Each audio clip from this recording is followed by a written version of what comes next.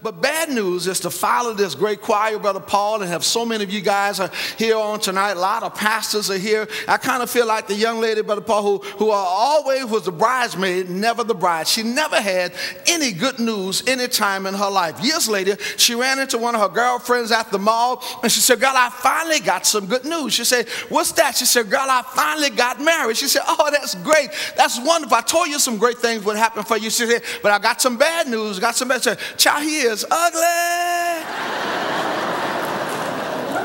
She said, "But I got some good news. I got some good news." I said, "What's that?" She said, "Child, he's rich." He said, "That's wonderful. That's great. I told you some great thing would happen." She said, "But I got some bad news. Got some bad news." She said, "Child, he is stingy." She said, "But I got some good news. I got some good news." I said, "What's that?" "Child, he built me a mansion." She said, "Oh, that's wonderful. That's great. I told you some great, but I got some bad news. Bad news." I said, "What's that?" "Child, the mansion caught on fire." She said, "But I got some good news. I got some good news." Say, "Child, he was in it when it caught on fire."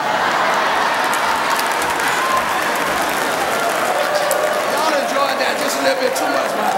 Amen, man. Amen. But there's good news that I'm here, but bad news. So I ask that you pray with me and that you pray for me.